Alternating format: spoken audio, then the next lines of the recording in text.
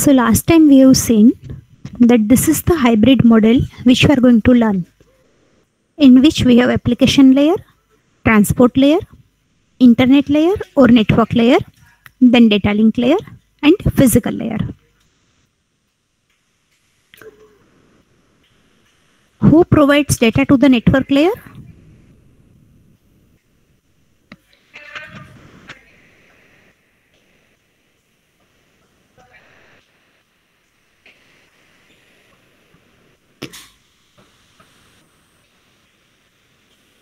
Everyone, please be attentive. I might ask questions in between. You should be responding that. Say when you are learning in the online mode, I'll not know what you are doing. So it is your own responsibility to pay attention and try to learn the subject. Had you been here, I can at least look at your faces and decide whether you have understood. So again, I repeat the question. Who provides data to the network layer?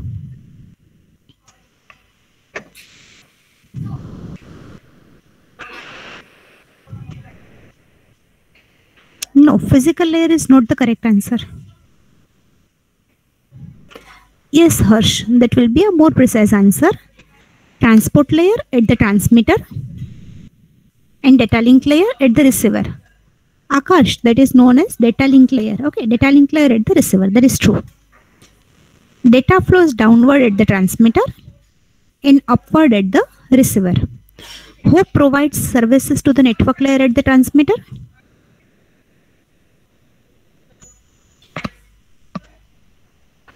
Data link layer. And who provides services to the network layer at the receiver? Data link layer. That is same. Services are always provided by lower layer to the upper layer. However, data flow will be different. Who provides data to the transport layer?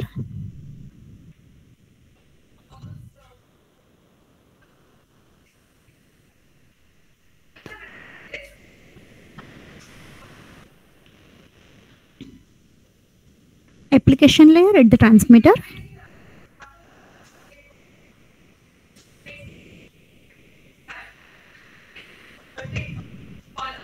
Would you like to add something? Network layer at the receiver. Now we are going to function with the hybrid model only. Hybrid model. So we are not going to refer to the OSI reference model. And here all the protocols at layer 5 are same. At layer 2 they understand the same protocol. The same functionalities are offered by all layer 3s. Here application wants to send data to the application, but the real flow will be like this. Layer 5 provides to 4, 3, 2, 1. Then through the communication channel it will be given to layer 1 of this, 2, 3, 4 and 5 and so on. And then we have also learnt this, that here at the application layer message will be there, which will be given to the transport layer. Header might be added, which might be given to the network layer. Header will be added again. At the data link layer, header and tailer are added. At the physical layer, nothing is added. It is simply converted to bits and then data is sent.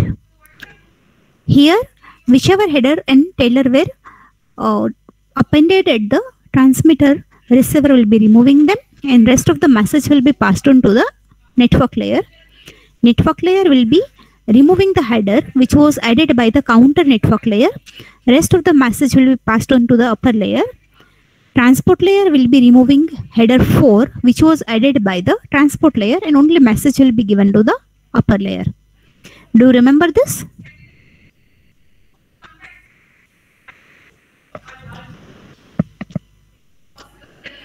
Okay, so now actually you can notice that here it is M, here data is different, here something else is added, is different, it is different here. Data unit at each layer is known differently.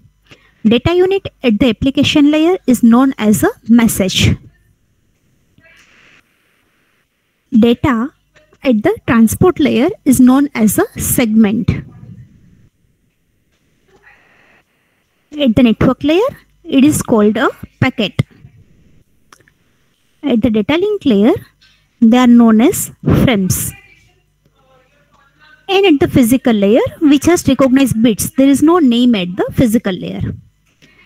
Please note down as and when whatever you find necessary. So can I ask what it is known at the application layer?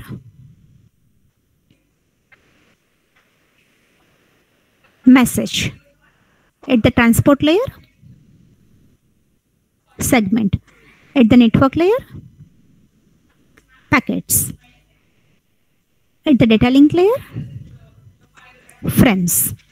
And at the physical layer, we have bits. We don't recognize a chunk of data at the physical layer. They are simply called bits. Now, we have seen that there are some design issues and we have identified them to be this. That we want error control, flow control, congestion control, routing, addressing, scalability, quality of service, security, and resource allocation based on the need. These are some of the design issues. Now, one of them is addressing, that we need to address each device uniquely. Each system, each host, each computer which is there, we have to recognize them separately, uniquely. Are you aware of any address in the networking?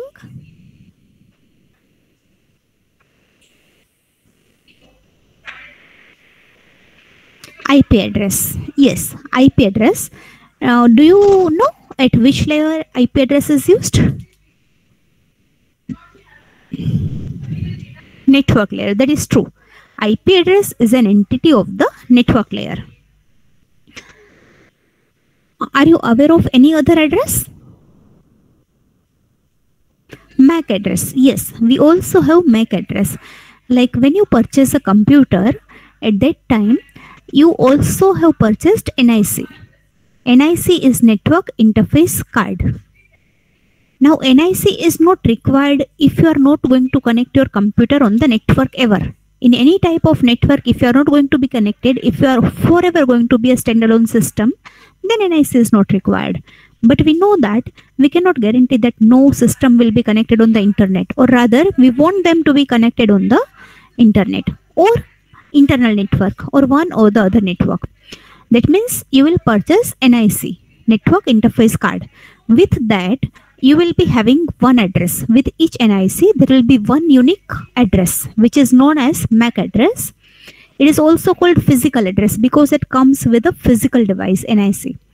It is also known as physical address, or it is also called as hardware address. So hardware address or physical address or MAC address. That is at the data link layer. It is recognized and processed at the data link layer. And that is also unique universally.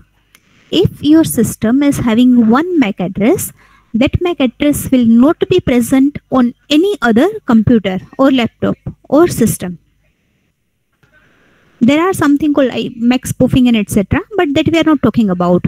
We are talking about legal, legitimate concepts. So now at the data link layer, we have MAC address. At the network layer, we have IP address. IP address is also known as a logical address, which you need to configure. It doesn't come with any hardware, or it is not permanent. So it is known as a logical address or IP address. Is IP address unique universally?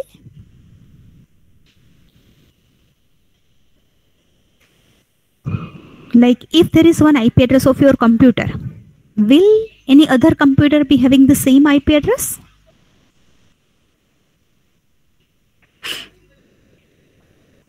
No. If you are connected on the internet, then your IP address will be unique. That may happen that you have one network isolated and another network isolated. Then if you are repeating IP addresses there, then it is okay. But when we are talking about the internet where anyone might be connected to anyone else, then IP address is going to be unique. That means if you want to be on the internet, then IP address will be unique. So now the question which I want to raise here is, IP address is unique universally. MAC address is also unique universally. Then why do we require two addresses? Cannot I have just one address, let us say either only IP address or just only MAC address, and transfer the data? What is purpose of addressing? So that uniquely I can say that A wants to send data to B. As long as there are no A's and no B's, then we can do it. Okay, if IP can be changed, then let us go for only MAC address. Then can we remove IP address? So currently, I am asking you two questions. One, do we need IP address if we have MAC address? Two, do we need MAC address if we have IP address? These are the two questions which I want to ask you, and you may unmute yourself and answer it if you like. If you are not very confident about this, then you can surf the internet afterwards and answer me in the next class. Okay, so currently we are leaving these questions, and I expect you to search about them and try to find the convincing logical answers that why are we having both the addresses. Can we do away with one? Can I have just one of them? I hope is the question clear? Okay everyone, so is the question clear? Then please search accordingly, think over that, discuss among yourselves, and in the next class we will talk about it. Now,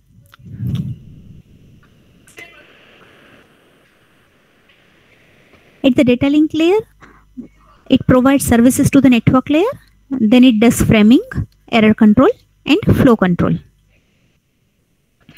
Generally, we will discuss in the next class. Okay, so that others also get a chance to think over that.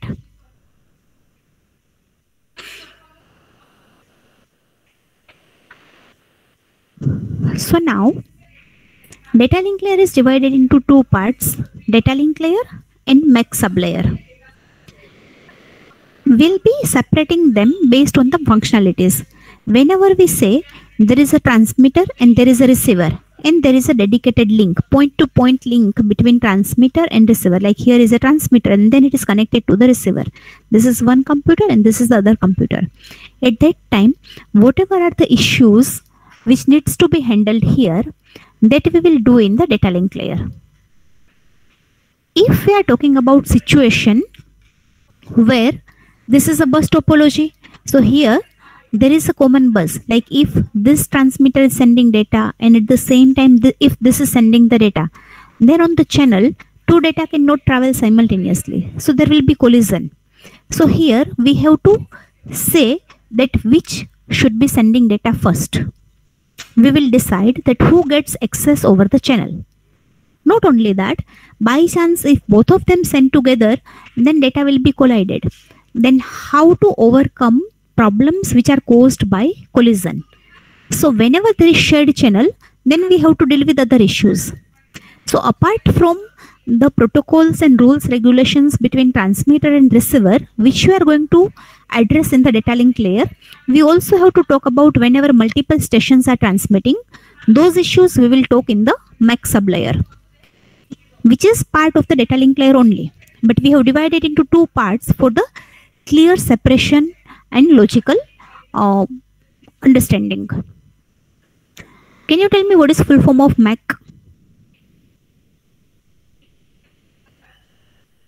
When I say MAC sublayer, yes, that is media access control. That means media is common. Who will get the access? How to control that? That will be done there.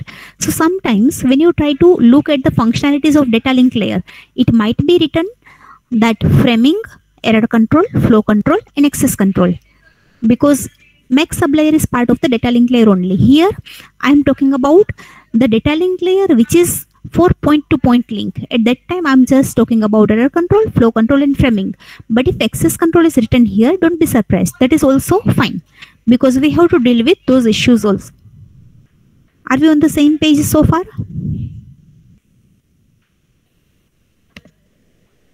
So we know the distinction between MAC sublayer issues and data link layer issues.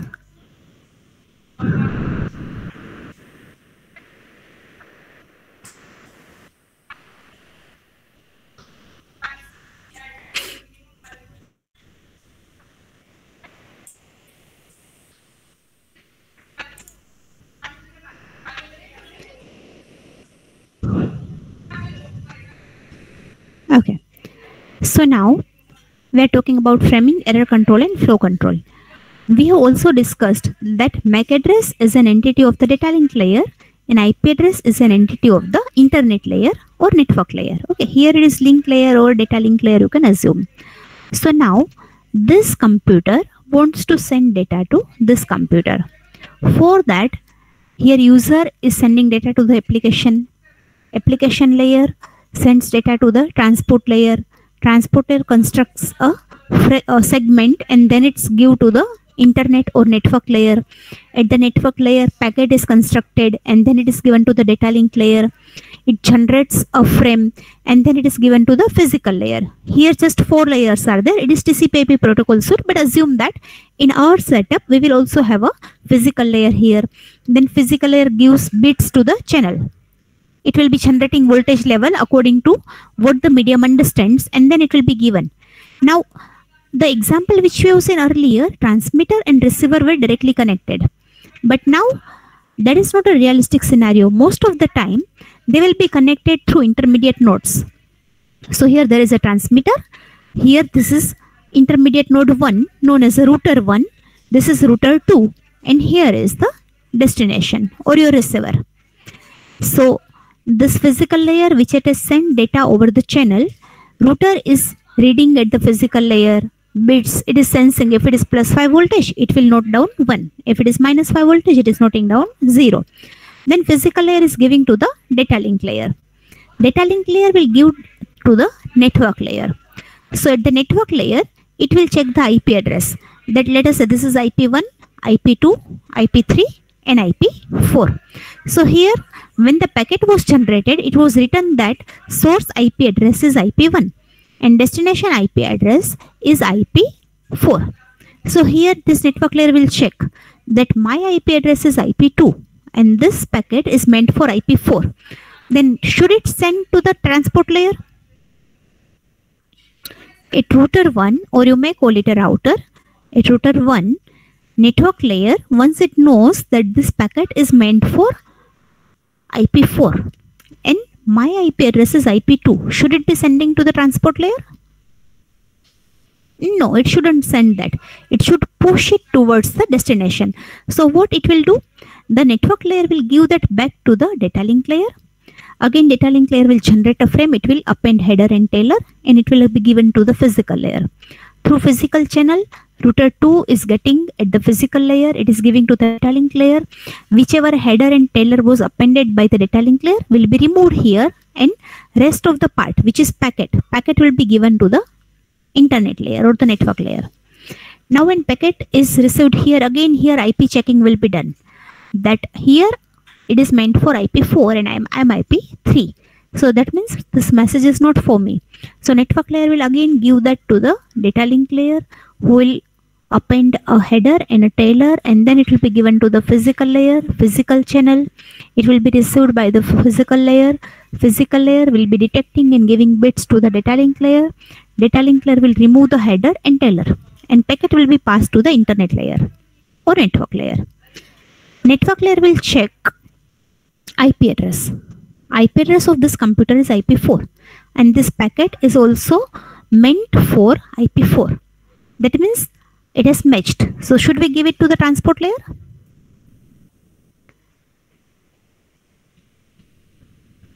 Yes.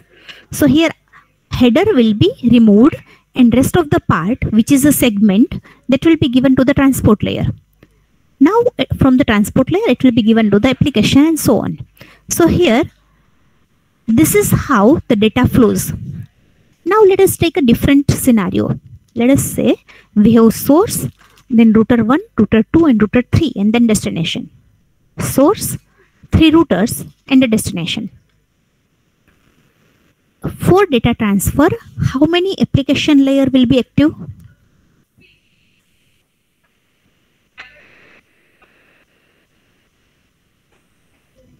Yes, 2 application layers will be active.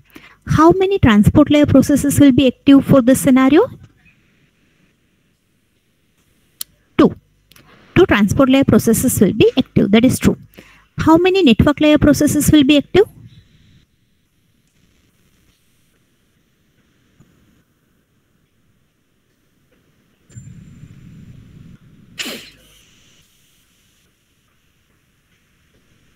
how many network layer processes will be active? 4 source, 3 routers, and a destination.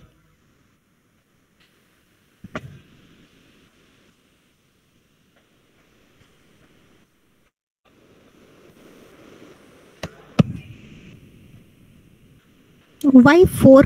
Harsh and Keval, why 4?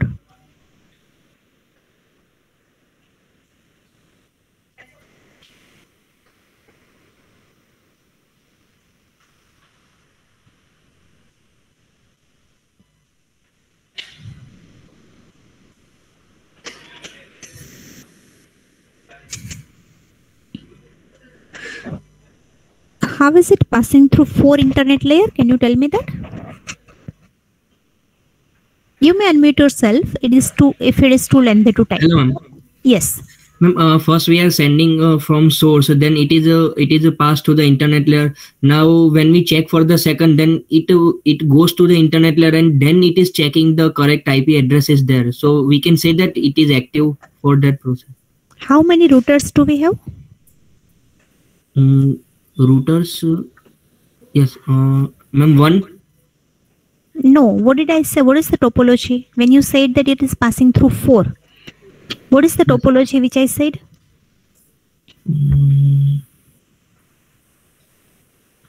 I don't know, ma'am, sorry. Okay, that's okay. Source, 3 routers, and then destination.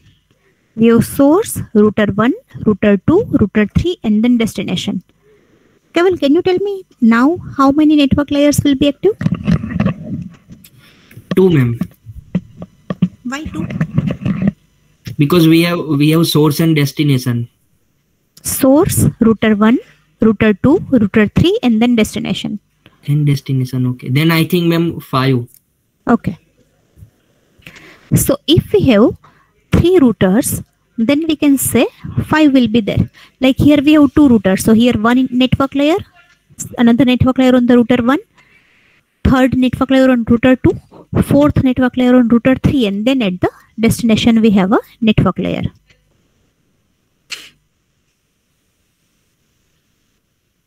Now here there can be another interpretation as well. Here there is one process which is receiving the data. At the network layer of the transmitter, we have receiving module, right? And it is giving to the network layer or data link layer. At the receiver, we are receiving and then we are transmitting to the transport layer. So here only one process is done. It is receiving and here it is transmitting. While here this data link, this network layer is receiving and it is also transferring. So it is one part at the receiver and one at the transmitter. So if we assume that there is one process for transmitter and one process for the receiver at the network layer, then in the topology of 3 routers, can you tell me how many network layer processes will be there?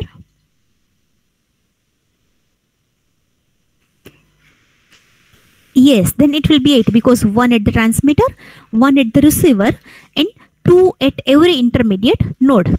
So 6 plus 2, it will be 8. So in some literature, you will be finding 8. In some literature, you will be finding 5. If you assume that there is one process which is capable of sending and receiving, then it will be one process. If you think they're separate processes, then accordingly you will have to count. So depending on the literature, if you find that 8 or 5, please don't be confused. Interpret it like this. Anyway, if nothing is mentioned, then we will assume that one process is taking care of the receiver, reception and transmission, both of that. One will be taking care of that. So now, are we ready for another example?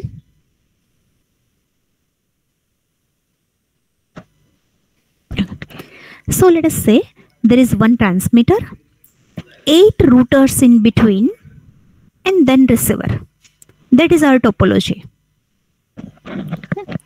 Then how many application layer processes will be active?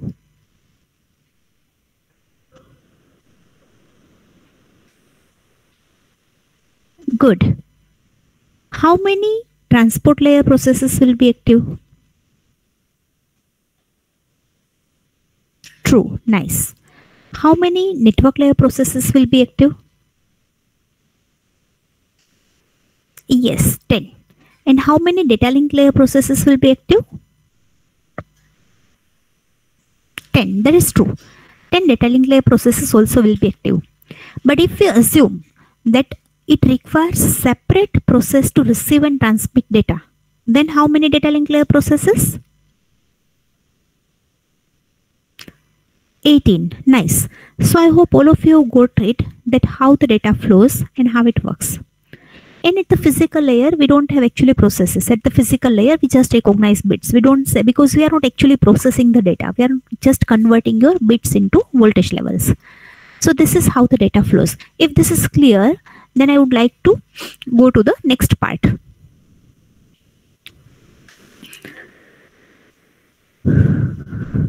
So you know that at the routers, when I know that it is never going to transmit or receive data, if it is going to function just as a router, then do we require implementation of transport layer and application layer here?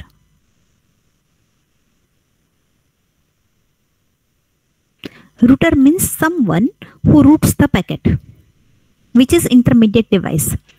If it is never going to receive the data and if it is never going to transmit the data, then do we require implementation of transport layer and application layer there?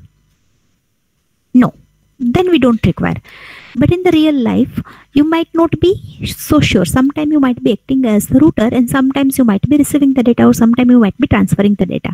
In that scenario, all of them will be required. However, if you are meant to configure a pure router, then router will be implemented just until the network layer. It will be having network layer, data link layer and physical layer. That is sufficient. So now here, if you saw here properly, then data link layer is here. So I'll be adding a header and tailer here and that will be removed here. What will be the part of the header? Can anyone guess? At the data link layer, what might be part of the header?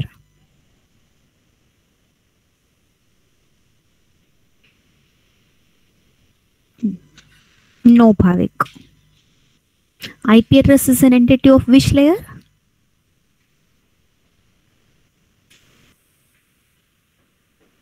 Yes, network layer. IP address is an entity of the network layer. So here in the header of internet layer, we will be having IP address. In the header of link layer, we will have MAC address. In the header, we have MAC address. And then in the tailer, you can have parity bit or something like that. Okay. It is added here and when it is received here, then header and tailer will be removed. It will be checking that is it my MAC address? Yes. It will be removing that and just packet will be transferred here. In the packet, it will be knowing the IP address. It will match. Here it was written that it is source IP address is IP1 and destination IP address is IP4.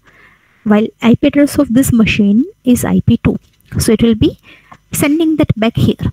Now when link layer gets this data, it is fresh data for link layer to send.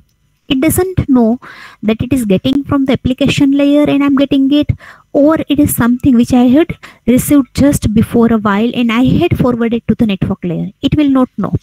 For link layer, it is a separate data to be sent.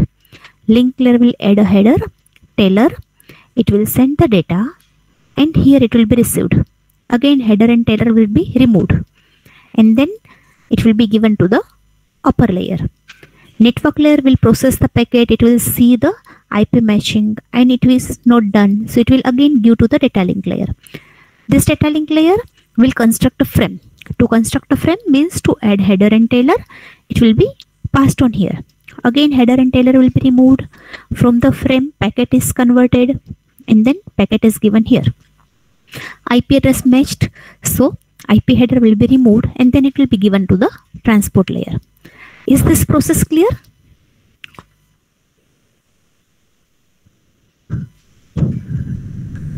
So now, can you tell me that currently I'm having source, router 1, router 2 and destination. Which is the lowest layer at which you realize that this is the destination?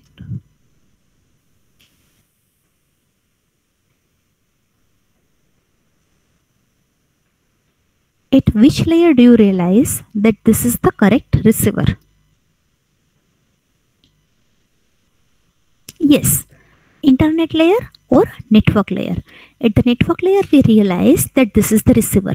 So we can say that network layer is taking you from source to the receiver. Network layer is taking you from source to the receiver. It is also known as host to host configuration.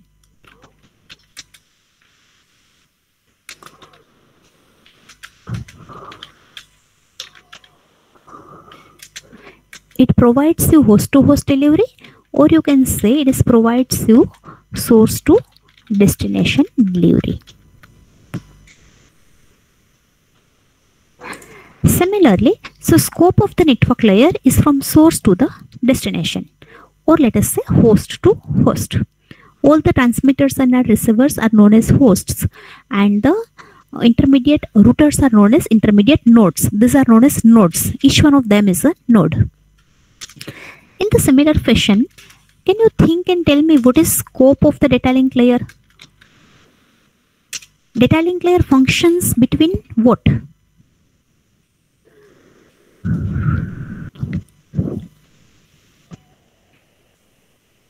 Like I can say, source to the destination, my network layer is functioning. It is attempting delivery there. What about data link layer? Can you tell me the scope of the data link layer? Yes, between the nodes or between the devices. So it is known as node to node delivery, or it is known as hop to hop delivery. Means just a small jump from here to here. That's it. Then data link layer is over, because now we are giving to the network layer, and when we are getting here, we are constructing a fresh frame. So we don't say between routers, because here it is between source and router. Here it is between router and router, and here it is between router and destination. But all of them are hopped, like here to here, one jump. That is scope of the data link layer. Then that's it. Then this data link layer takes from here to here. Then it forgets about it. This one take from this node to this node, and then it forgets about it. Is it okay?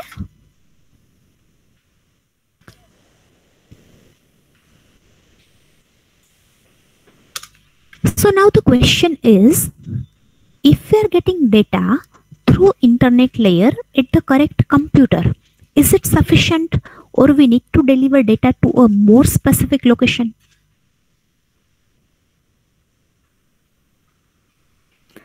Like let us say I have given data to the computer. So is our task over, or something else is left to be done?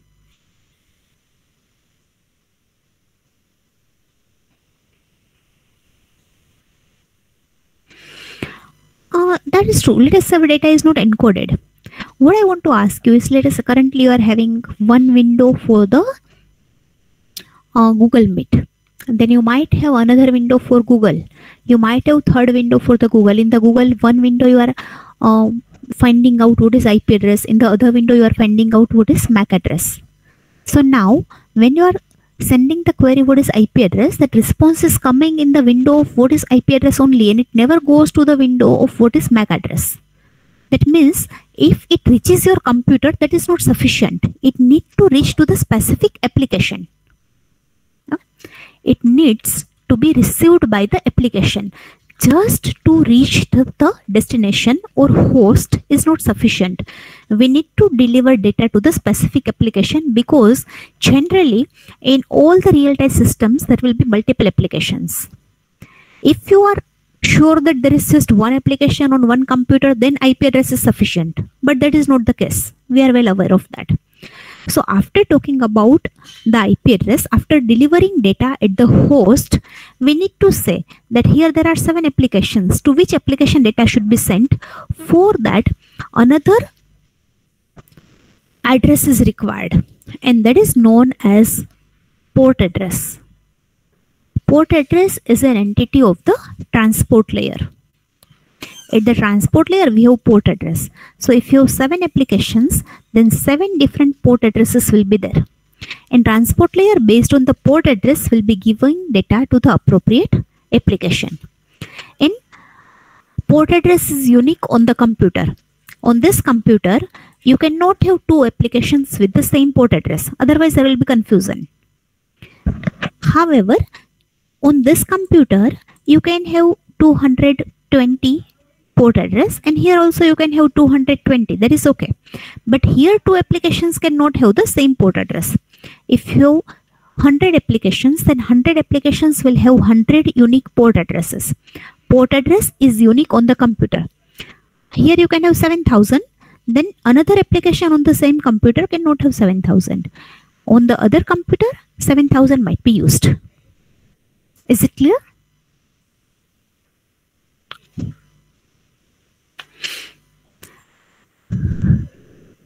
Can I say using IP address, I can give data correctly to the application?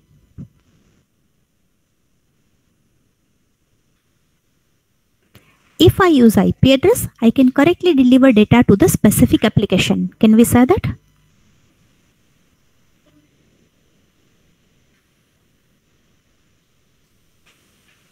Everyone, come on, this is fairly easy.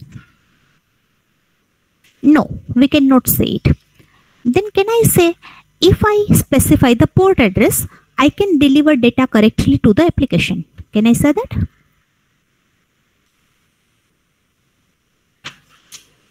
If I use the port address, I can correctly deliver data to the application. Can I say that? No. Like let us say, here there are two. Here there is one host and here there is another host. So if I'm sending data, that if I write down that port address is 8,000, then will it be sufficient to send the data? No, because 8,000 is running on two computers. That means IP address and port address, as you have rightly pointed out, both the combination will be required to correctly identify the application, which is known as the socket address. Combination of IP address and port address is known as socket address. It will be sufficient and required to uniquely identify each application in the world. So if you have IP address, then IP address will be telling you that which computer we are talking about. On the top of that we have port address, so we will be knowing which application we are talking about. One of them is not sufficient. We need IP plus port combination or socket address to uniquely identify application. So now can you tell me what will be the scope of the transport layer?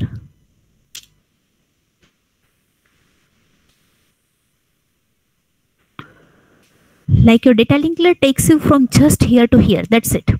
Just from here to here, that's it. Your network layer takes you from here to here. And now your transport layer is taking you actually from application to application. So not transport to transport, something else. Then I can say network to network. Yes, between applications. So can you think of a better word? It is known as end-to-end delivery because your endpoint is the application, or it is also known as process-to-process delivery. So your transport layer is the one which takes you to the actual end, because we know that just reaching the host is not sufficient. We need to find out the application. So at the transport layer, we have port address. At the network layer, we have IP address. At the data link layer, we have MAC address. We have a message, segment, packet, frames, and bits at the appropriate layers. And this is how the data flows. At the routers, it will be checking that this is not the destination, and it will be sending to the next one, and so on. Whenever IP is matched, then it will be given to the transport layer, and then transport layer will check that to which application data should be sent, and then it will be giving data to the application. Are we good so far?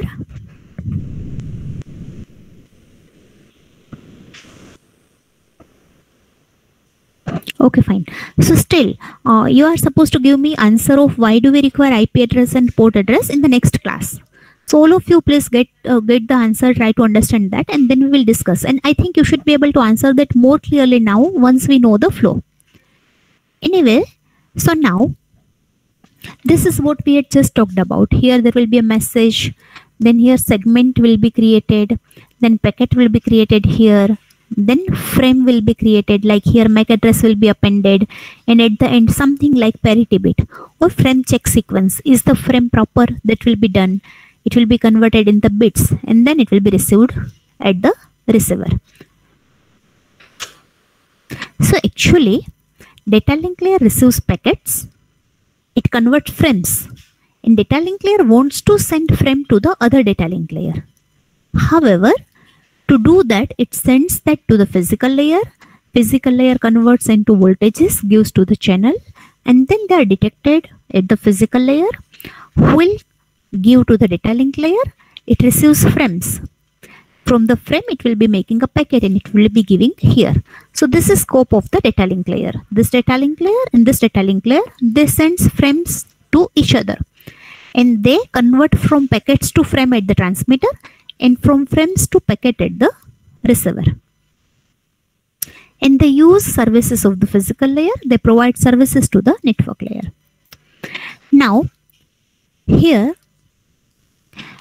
this we have already discussed that between two adjacent nodes in the subnet, subnet means subnetwork. In the sub part of the network, our data link layer is communicating just between two adjacent nodes, two neighbor nodes. That is where our data link layer functions. And whatever bits we are sending, they'll be received in order. Like let us say, if I'm sending 0, 1, 0, 0, then receiver will be detecting 0, 1, 0, 0 only. 0, 1, 0, 0. If the voltage level increases here, then it might receive 0, 1, 1, 0. If the voltage level drops, then it might receive 0, 0, 0, 0. But it will never happen that this 1 will overtake this. It will receive first and then this 0, 0, 0 will come. Data will never be out of order, because whatever voltage level, first you will be having voltage level for 0, then you will be having voltage level for 1, then 0 and 1. So in other terms, if I'm sending first frame 1, then frame 2 and then frame 3, then receiver will be getting first frame 1, then frame 2 and then frame 3. It will not happen that frame 2 will be overtaking frame 1 and then frame 2 will reach first and then frame 1 and then frame 3. Yes?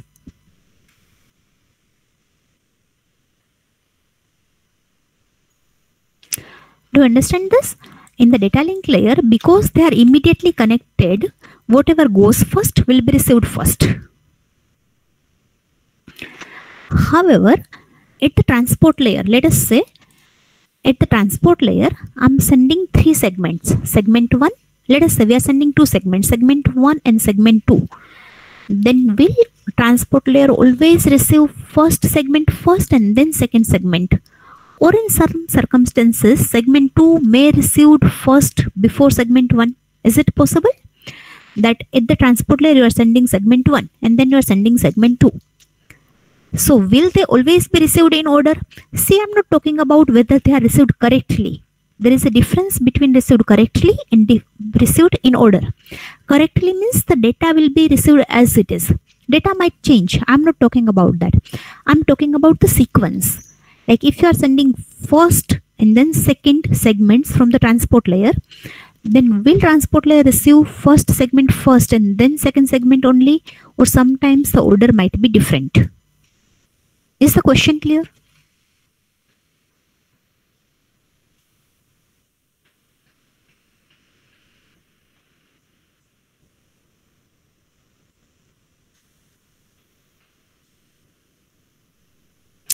Okay, everyone, what do you think?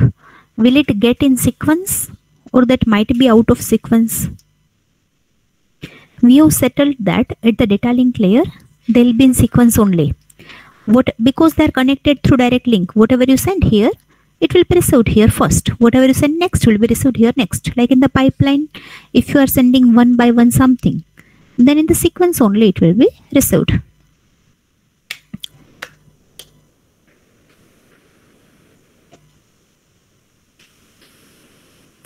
So at the data link layer, they'll be received in sequence.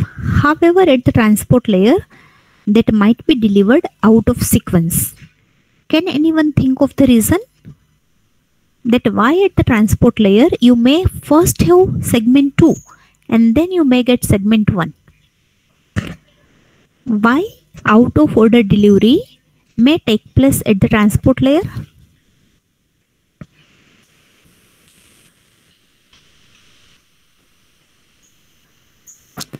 Yes, because of routers, that is true.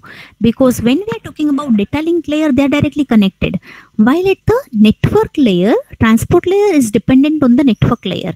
So here it is like this, like source, then router 1, router 2 and destination. Now if this router 1 is also connected to the destination, okay, here there is a source, then router 1 is connected to router 2 and destination, and router 1 is also connected to destination. There will be multiple paths available to the destination. So if this router is sending, let us say, first packet over here, and then this router is down due to some reason, then it might be using another path which is shorter. If another available path is shorter, then router 2, segment 2 might be delivered first, and then segment 1 might be reached. Because at the routers, we take the decision about which path is to be chosen. So most of the time, best path would be chosen for all the segments and there will be no issues. However, in some cases, different path might be chosen for the different packets. If a better path is available at some point of time, then next packets will be sent on a different path. And if there is a better path, they might be making way to the receiver sooner than the earlier packets. So at the transport layer, data delivery might be out of order. However, that issue we don't need to deal at the data link layer. Are we on the same page?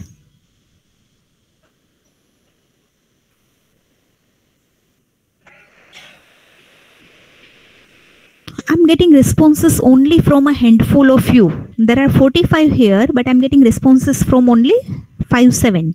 So others, I understand that it is difficult to move your hands after lunch, but please take that pain and try to be agile and active. Okay, fine.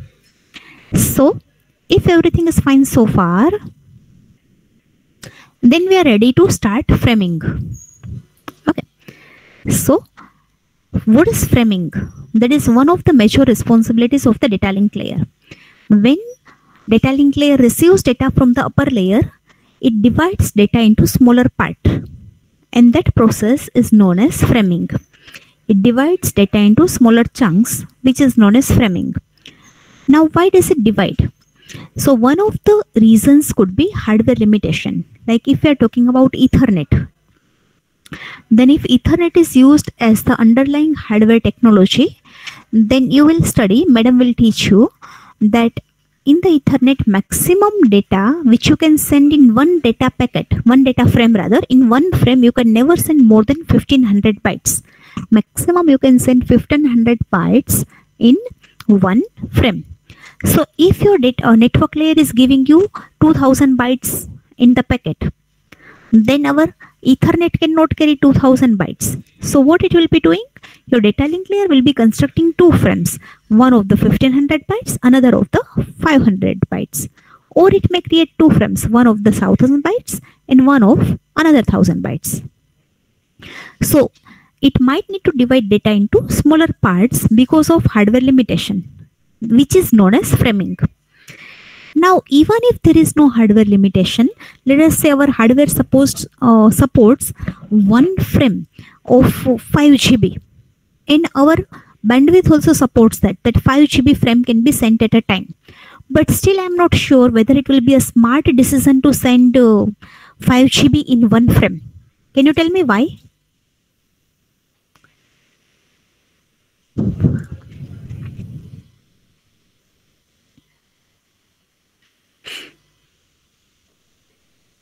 That is okay. See, okay, well, in case of 5 GB, you will be sending one by one bit only. Okay, it is always going to be serial transmission.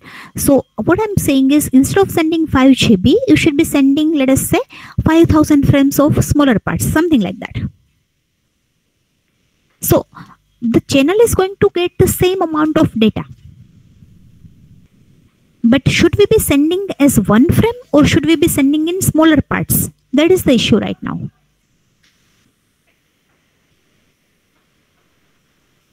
Why smaller parts? What is wrong if I send one frame of 5 GB? What can go wrong?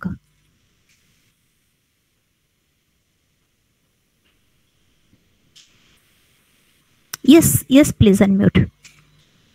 Ma'am, if we transfer the 5 GB frame at once, then let's say if there is a break in between, then we once again, when we restart, then we once again have to transfer this 5 GB.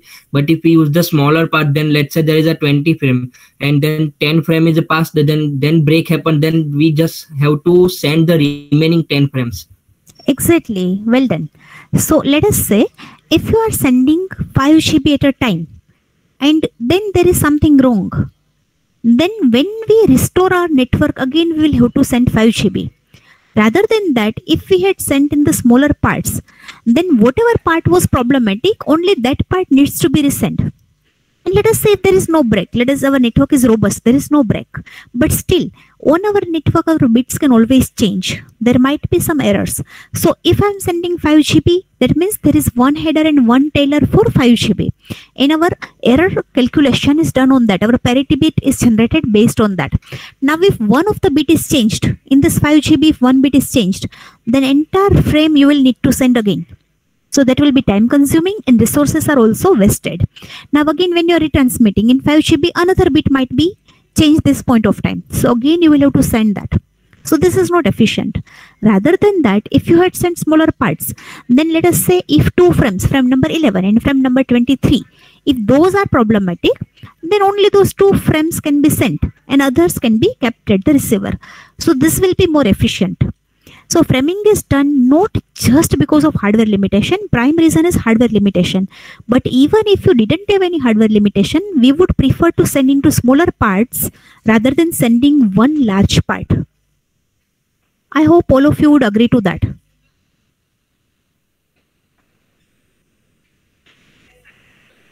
Yes, other device will have to wait for the calculation. But then again, you know, Bhavik, there are pros and cons of that. If I say that I want to send just 100 bits in one frame, then in each frame there is a header and tailer. And our aim is to transfer the data and never the header and tailer, because those are the extra bits. So if you have unrealistically small frame size, then also efficiency will be compromised, because your transmitter will be busy calculating the checksum, receiver will be busy calculating the checksum, verifying the checksum, and then extra bits like MAC address will be there in each of the frames. So it is very important that we find a fine balance to make the frames. It should not be too large, it should not be too small.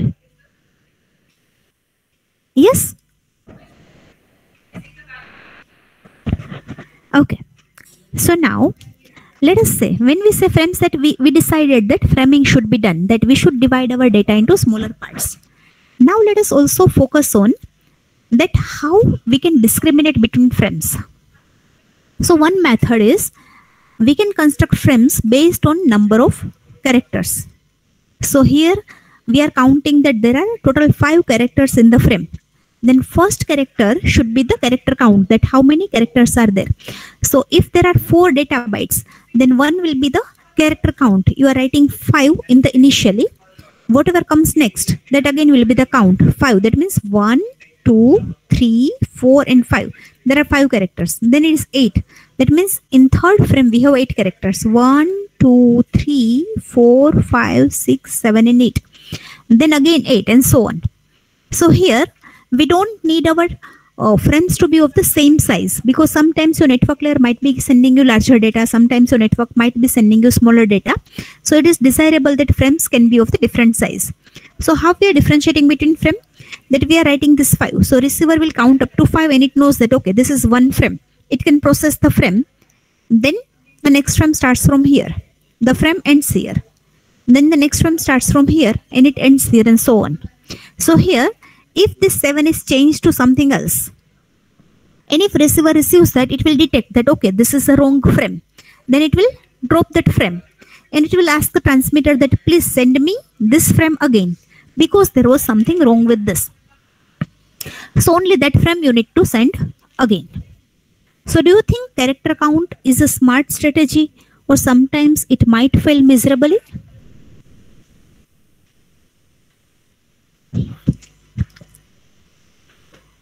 Will character count work? Abhi, when will it fail?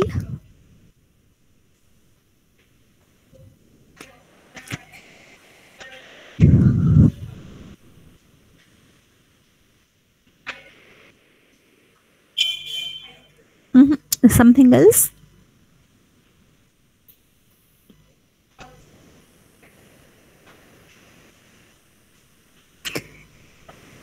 Let us say when we are sending this data, okay, then the first frame was sent and then was the character count.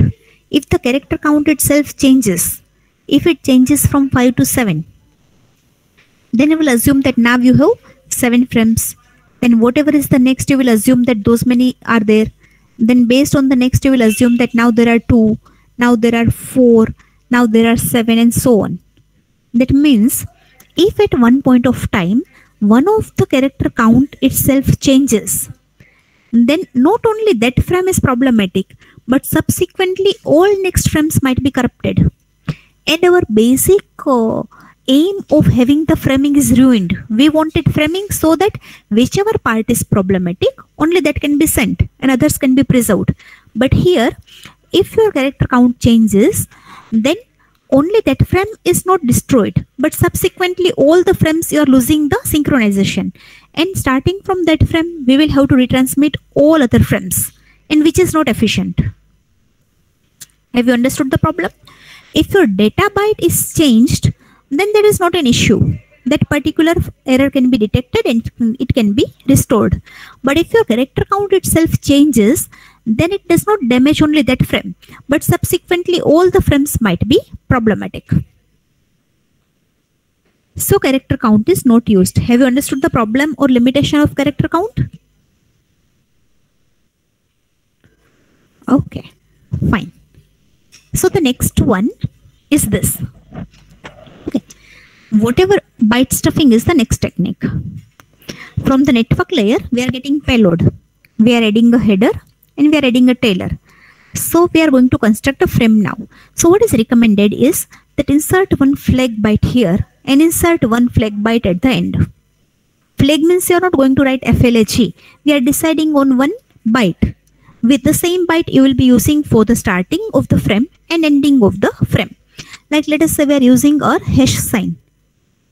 So hash will be used here, then header, then data, trailer, and then the hash sign.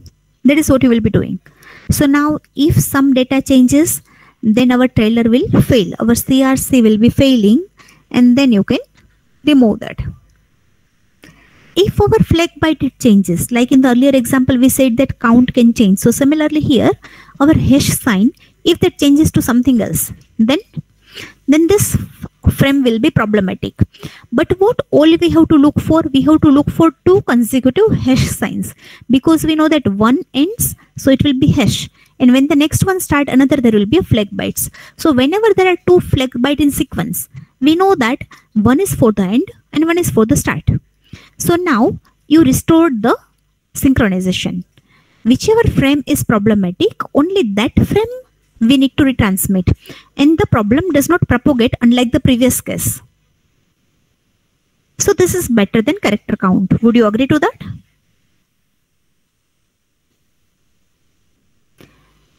Because here flag byte is used for ending the data and starting the data. So whenever you have 2 flags together, you know that one is for the end and one is for the start. So even if one of the flag was corrupted, then after ending of that, the next one will be coming and we will be able to regain the synchronization. So here it is not so that once we are losing the track, then we are losing forever. Only 1 or maximum 2 frames you will have to retransmit. Rest of the frames, if they are correct, you will be able to restore them.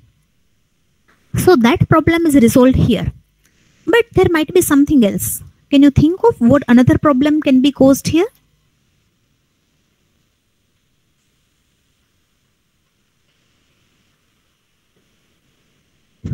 So we said that flag byte will be decided for starting and ending. That will be just one byte. What if flag is part of the data? Like in your data, if I have hash, I'm transferring my C program, so I have hash in the data itself. Then whenever your receiver is getting hash, it will assume that this is end of the frame. And then it will be interpreting the frame incorrectly. So whenever the flag byte, if that happens to be part of your data, then your receiver will be misguided. then the receiver will be misguided and it will wrongly interpret end of the frame. It will discard that. It will ask transmitter to send. Transmitter will again send the same thing. Again, receiver will not be able to judge where the frame ends and we will be in trouble. Have you understood the problem?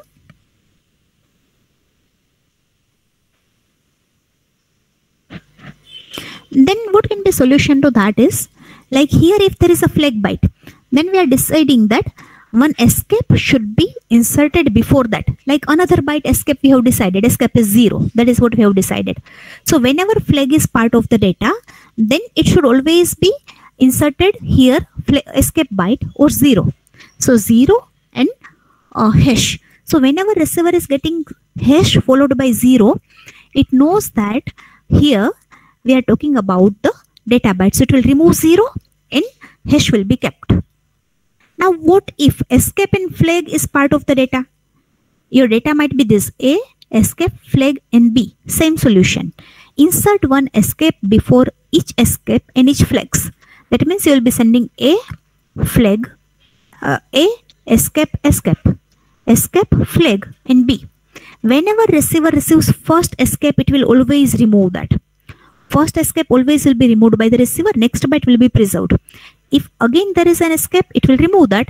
Flag will be preserved and then B. And whenever the actual flag is coming, like if I'm talking about the entire frame, it will be flag A, escape, data escape, inserted escape, flag, B and flag. So whenever receiver receives flag, it knows that okay, this is starting. So now I'm supposed to keep the data. So it will be keeping A. The inserted escape will be removed. This escape will be preserved. Inserted escape will be removed. Flag will be preserved.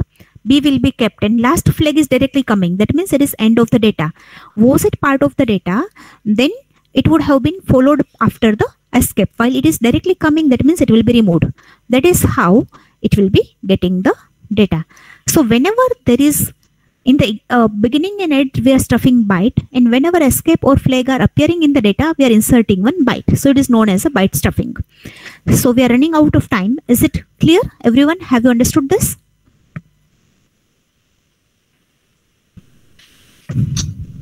Okay, fine. Thank you. I'm ending the class and we will discuss the next technique in the next class.